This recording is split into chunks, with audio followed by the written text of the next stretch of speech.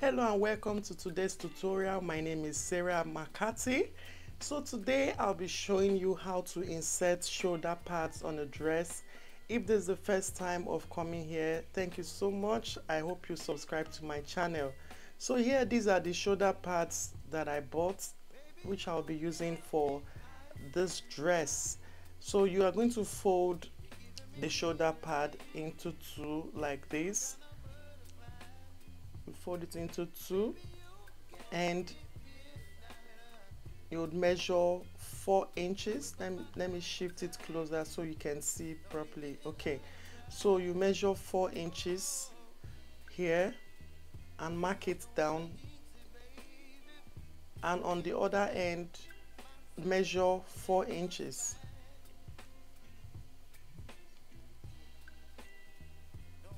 So I just use the chalk to trace it out, and then we cut it.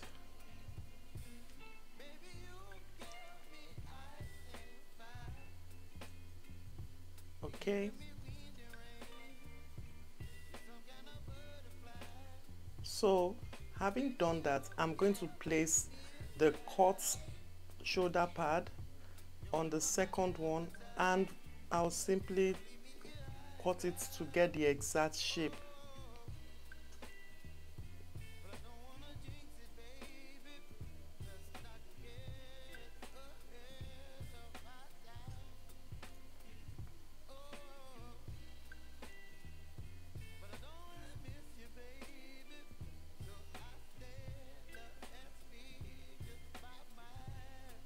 Okay,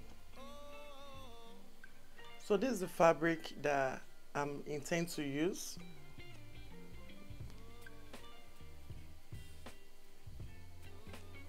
So you simply fold it, and I'll refold it again the second time. I'll fold it again the second time so that I can cut out 2 pieces at once. So I'm going to place the pad on the folded edge like so, and once I'm satisfied, I'll cut it round.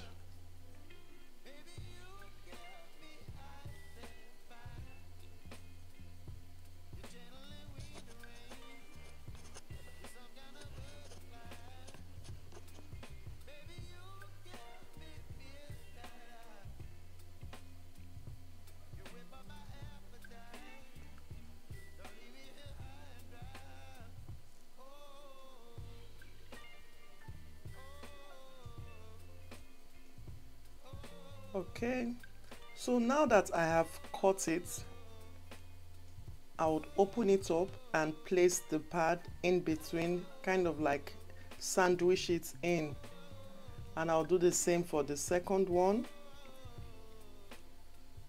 So you can stitch it in place. You can use your zigzag machine, or you can use a serger and weave the ends. So I want to stitch it round.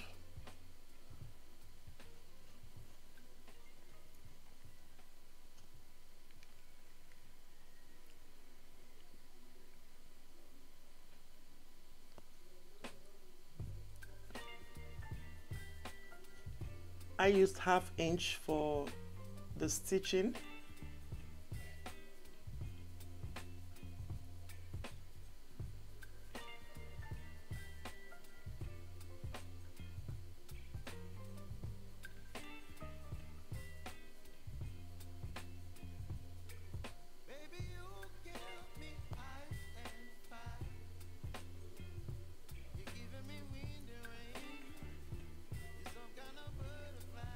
I will still go ahead and weave out the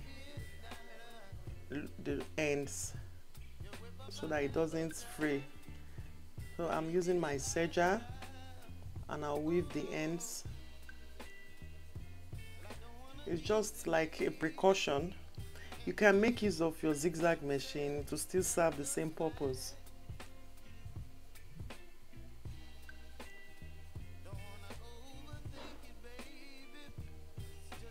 So I'll do the same for the second one.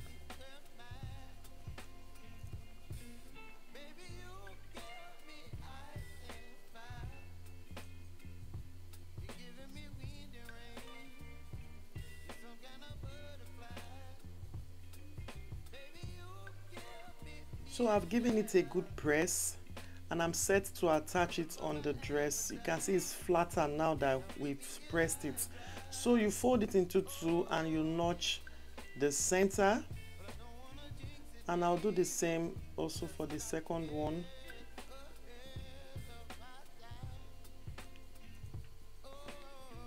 If you don't want your shoulder pad to look flatter, you can as well fix it like that without ironing, but I wanted to get a flatter look on the shoulder so it doesn't bulge too much. Okay, so now I'm set to attach it to the dress. Generally, shoulder pads are attached on the inside, the wrong side of the fabric, like so, and then you hand stitch it in place. However, this style that I'm making requires that the shoulder pad be placed on the right side. So I'm going to be stitching it on the right side and not on the wrong side of the fabric. Okay, so I would make sure that the center that I notched is on the shoulder, exactly on the shoulder points, and I'll pin it up.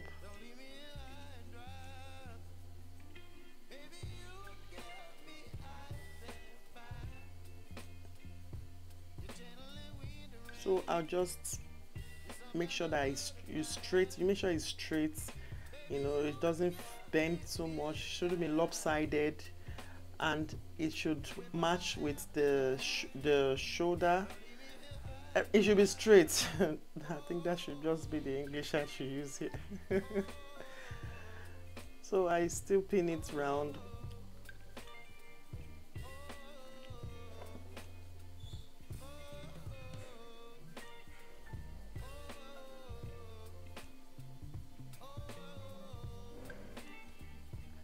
And I'll do the second side.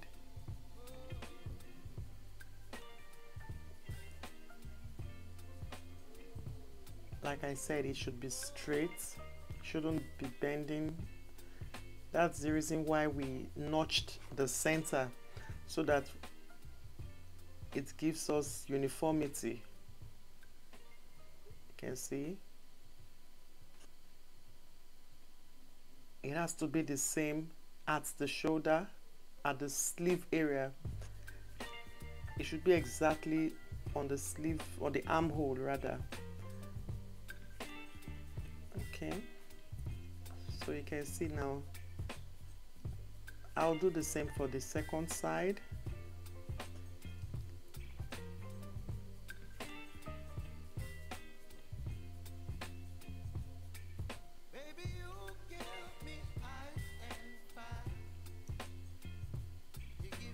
I just go ahead and pin it.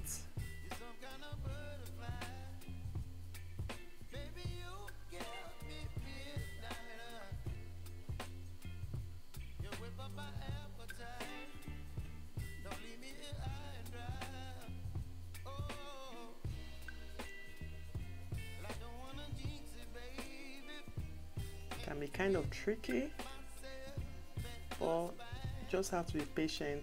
So I kind of eyeballed where the shoulder pad ended on the other place, so that it would be the same with the second shoulder pad. We don't want one place to be looking low and the other part to be looking high. So even while you're pinning, you should check both shoulder pads to ensure that they are on the same location. All right, yeah, so I'm done with pinning it now. We have to stitch it. So you can hand stitch, it, it depends on your choice, especially for the, because I used beads on this dress, on the yoke. You can see that I've already used pearls to bead it, but I'm going to use my machine to sew it. Because of the pearls, I'll have to change the presser foot so that it doesn't give me too much stress. But if you're doing something like this and it has pearls or other impediments, you can use your needle and hand stitch it.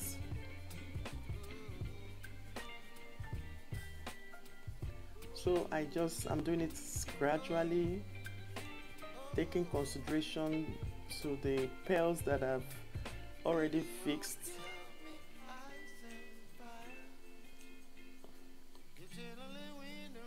In my next video, I'll be showing you how I fixed those pearls.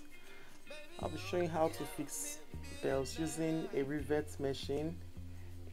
So if you're interested, I'll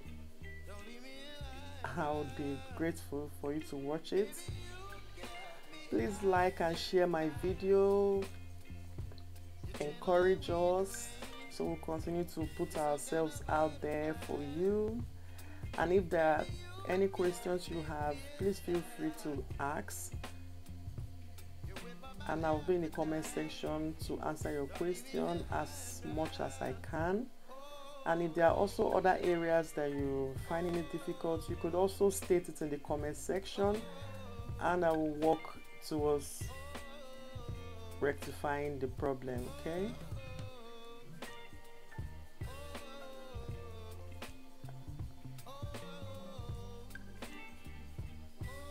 I'm kind of tucking in the parts that I've already woven so that it doesn't show. And the thread I'm using for this stitching, this particular top stitching, I'm making use of an invisible thread, a monofilament thread, the black shade, so it doesn't get visible on the fabric. It looks really invisible, just as the name implies. If you don't have that thread, you can make use of a matching thread, or you could hand stitch it, you could tack it.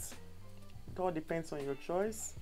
But for this dress, I used an invisible thread. If you look closely, you can barely see the threading. It's barely visible.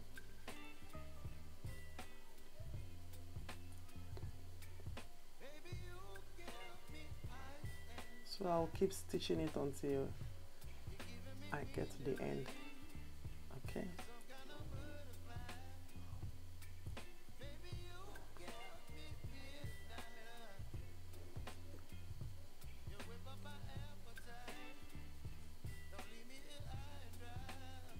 So now I'm starting with the second one.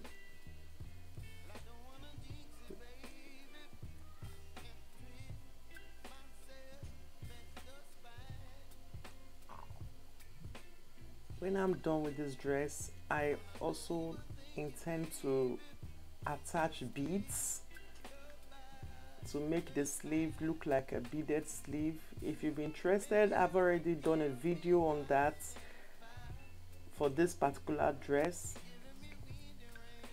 You could check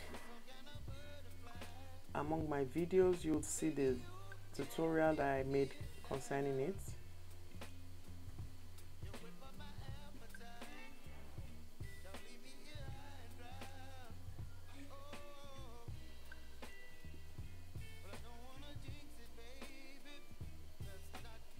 So you can see it's super simple,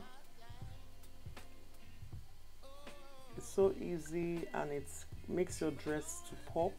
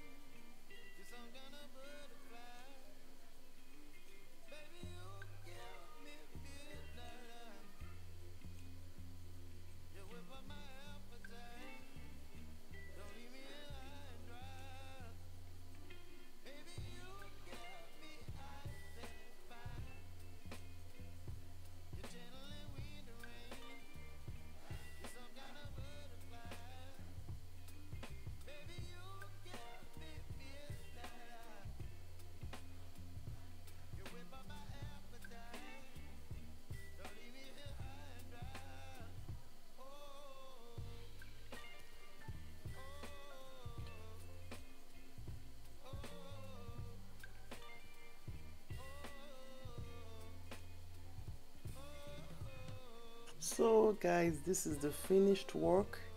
You can see how the shoulder pad is looking exactly on the armhole of the sleeve.